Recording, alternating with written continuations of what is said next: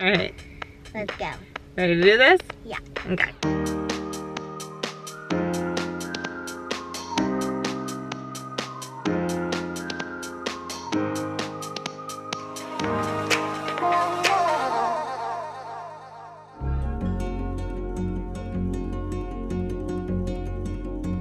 Good morning, everyone. So, we have had a very full 4 or 5 days. And Parker's, sick.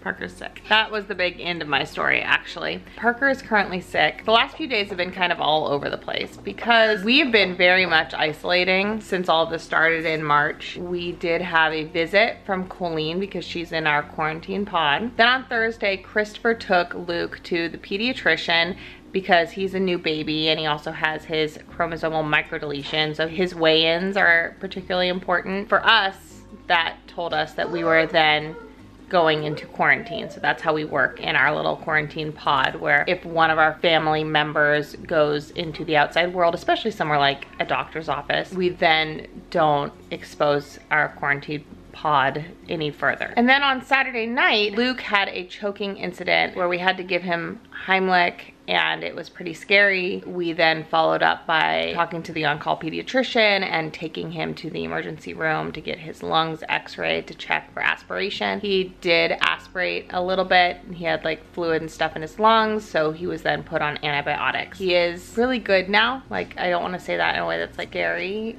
to you guys. I don't want you worrying too much about him. He does seem like really good now. So that was Saturday night. That had really taken a lot of energy out of him, and we went right into like kind of a lot going on. So Sunday was a family day. It was pretty chill. Christopher did go to the pharmacy and pick up antibiotics, and then Monday I called our actual pediatrician and he wanted to see Luke and listen to his lungs and see what he was looking like now. Then that evening, Parker started complaining of a headache.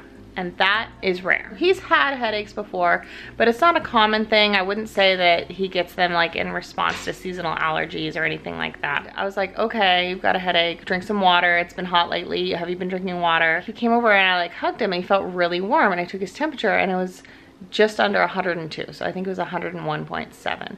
And I don't know how this kid has spiked a fever. Like, I don't know what could be happening with him. We've had very limited exposure to the outside world, so I don't know how he would be sick. And it started like in my brain, like things moving around going like, okay, well, I've also had a headache. Like, I had a headache on Sunday. I had a headache a little bit yesterday, and then this morning I'm waking up and I have a headache. This is totally reaching in my brain, but I'm also like, okay, and Luke has fluid on his lungs in his x-ray. Like, what if that wasn't from the choking? And I know that's a stretch, but this is like my mom brain going on overdrive. So I don't know why Parker would have a fever. I don't know why we're having headaches. I would like to try to go get a COVID-19 test for him.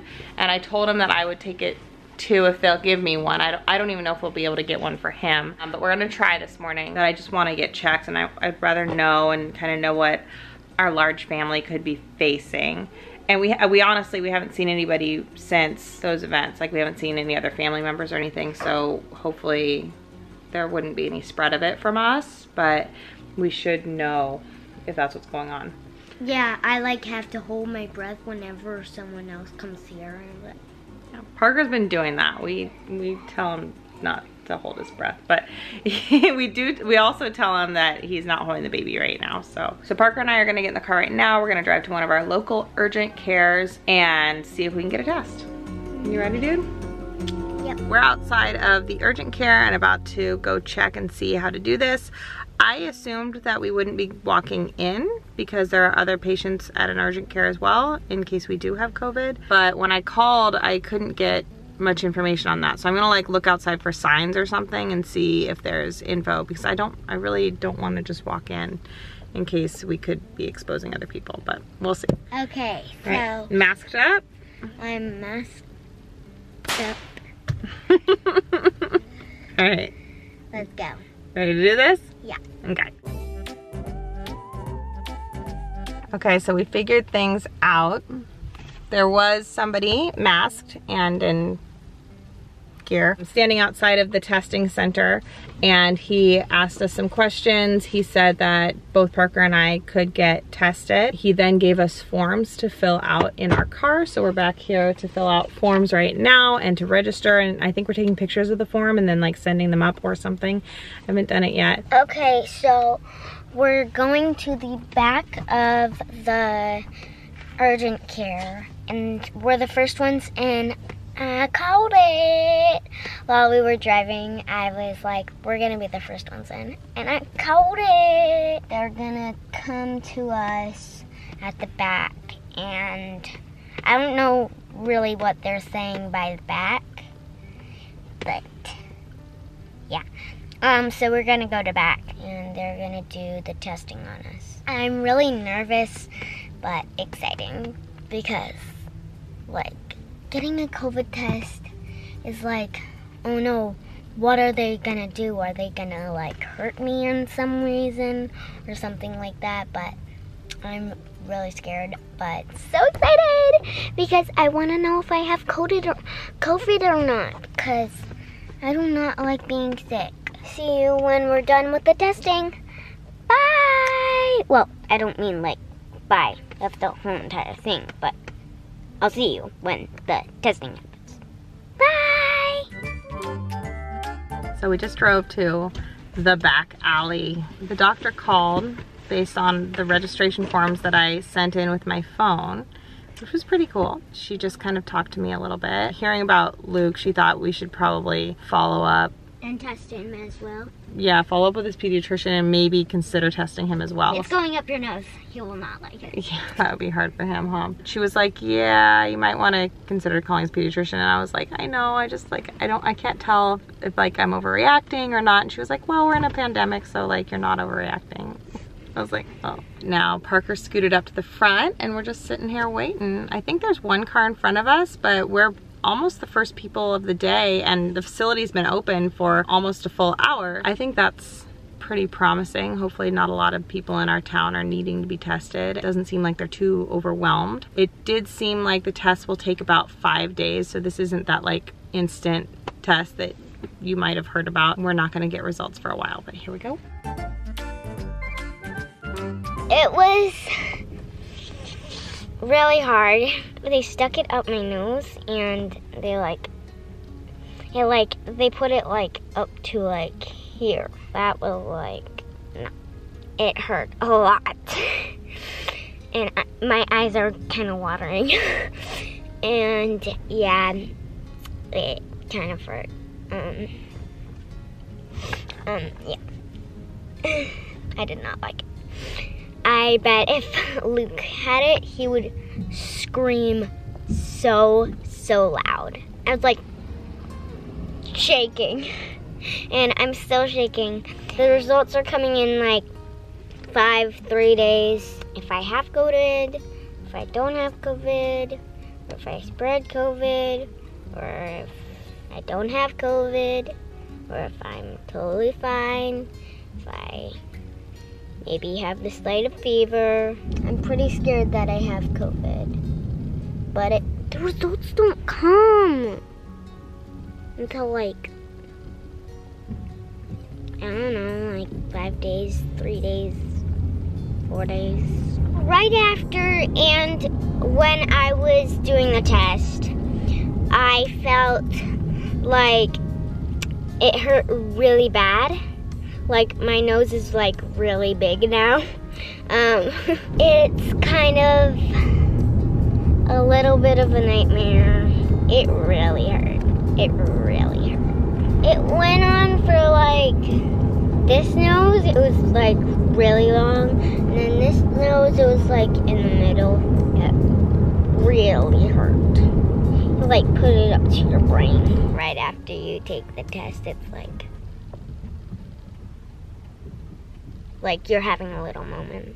I love you so much, guys, and I just wanted to give you a little tips if you're getting tested. My tips for you are holding your mom's hand if you are a child like me. stuff like that, holding your mom or dad's hand, or both. I don't know.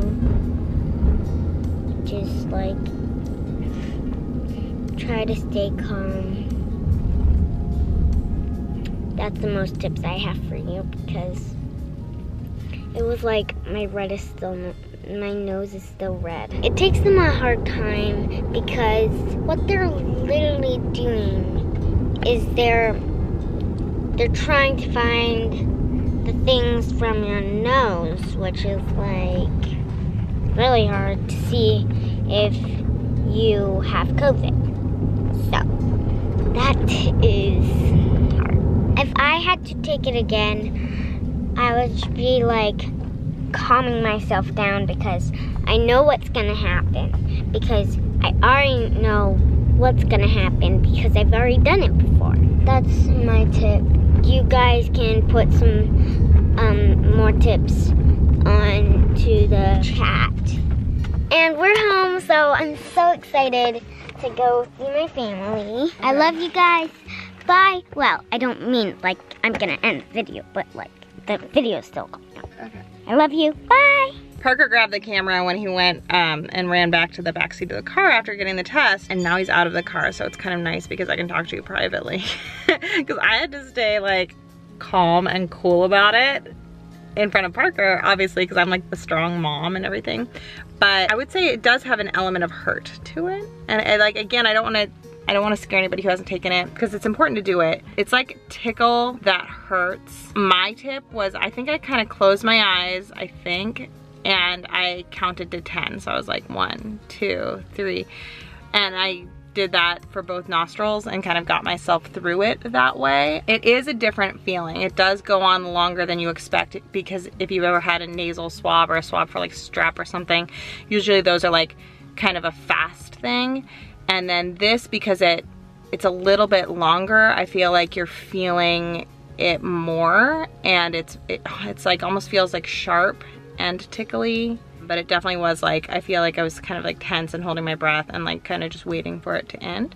But it did, and it was very quick. We were in and out in less than an hour. It hasn't always been like that, even in our own area, so I'm really grateful that it was pretty quick. I'm grateful that the results should be up, he said, within 3 to 5 days, and I don't know, maybe it will be closer to 3, since there really weren't that many people there getting the test. So I'm hopeful that we'll get results somewhat soon. And it's Tuesday, so maybe we'll get them by Friday. That would be great. Otherwise we'll have to go through the weekend, and then it'll be even longer. But hopefully we'll know soon. Hopefully everything's just fine, and he just has a mystery fever, and I've got mystery aches and pains and sleepiness.